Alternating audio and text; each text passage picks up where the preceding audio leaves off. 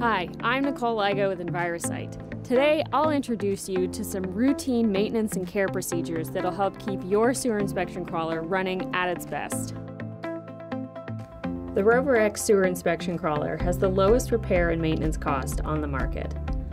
Following a regular maintenance routine can extend the service life of your ROVVER X, lower the cost of ownership, and improve reliability. A daily maintenance check will take you less than 10 minutes. In this video, we'll walk you through how to clean and maintain your ROVVER X crawler. First, always check the pendants for warnings about lost pressure. The system does need to be repressurized from time to time, but unexpected or repeated loss of pressure is a sign of a bigger problem. When you retrieve your crawler, use a towel and antibacterial spray to clean the cable and check for tears or nicks. Then, hose down your crawler to clean off debris and sewer water, wipe the crawler dry, and disconnect the cable. Check for damage to the connector pins. Remove the camera after each use and clean the journal areas and the front windshield. Check for damage and scratches. Check for dampness in the connector. If any is found, allow it to air dry completely.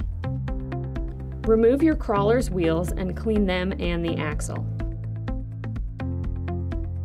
Also clean the rear cable connector. Check O-rings on the axle and camera for damage and replace them if necessary. There are a few things you should do every week. Fully clean and lubricate your quick change wheel hubs. Clean the drip pan below the cable reel.